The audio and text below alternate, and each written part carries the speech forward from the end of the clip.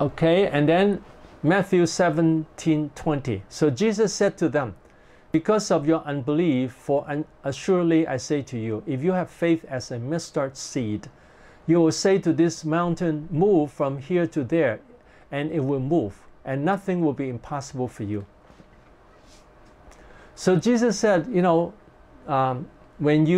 it's because of your unbelief that you cannot drive out the demons. But when you have the faith as a mustard seed, even a small faith, you can say to this mountain, move from here to there, and it will move.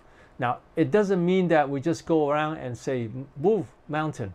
I believe that this is used in persecution, in a time of severe persecution. The enemies are chasing after us, and then we, in Jesus' name, move the mountain to stop them, move the trees to stop them, and move the sand to stop them, that we can pray to God like that, or help us to walk on water so that we can run away from the enemy. And so this kind of miracles is not for ordinary use, but it can also represent difficulties. In difficulties, we'll say, in Jesus' name, this difficulty will go away. First, I have the strength to face this difficulty, the strength to overcome this difficulty, and then one day this difficulty can go away, and God can remove the difficulties anytime.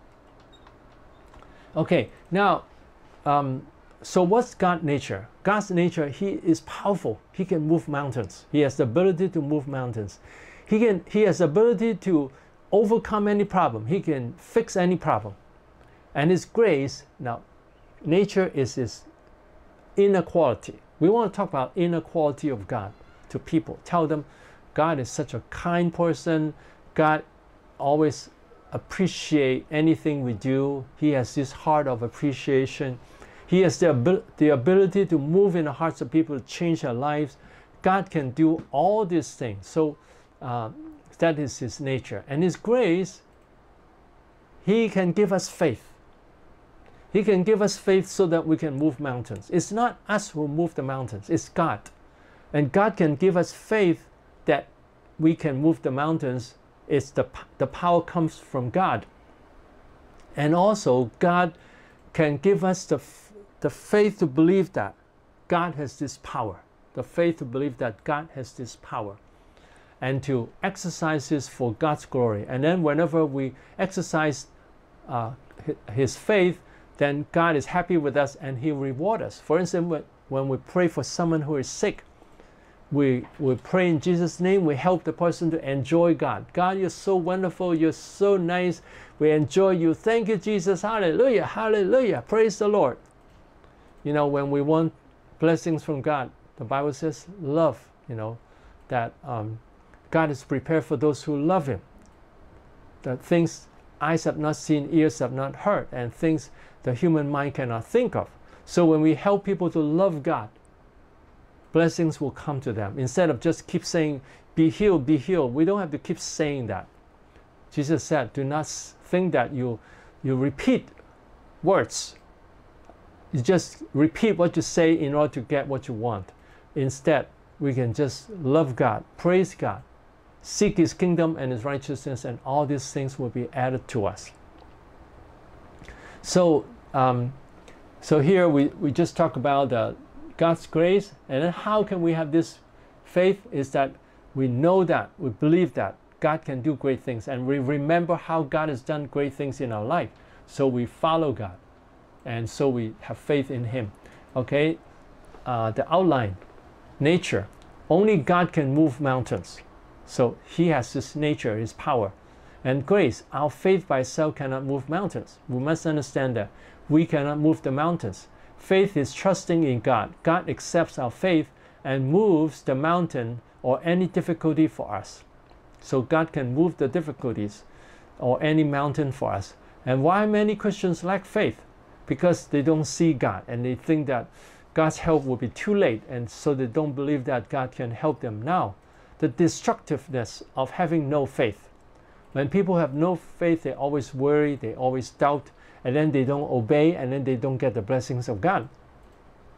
When we trust in God, and then we see more miracles. When we pray for people, I've been, in the mission field to 15 countries. I've seen many miracles. I pray for many people to experience the Holy Spirit. I have seen many healings. I've seen many demons driven out. So I've exercised my faith that I know that God is working when we trust in Him. So this exercise of our faith will increase our faith. I know that God is good. I also look at how God has changed my life, how God has done wonderful things in my life, and I'm very, very happy and I'm very thankful. This will all increase our faith in God. And when we have faith in God, we'll see more miracles. We'll see more work of God. So when people don't have this faith, then they lose it. But when we exercise our faith, you'll experience God more. So how to have faith?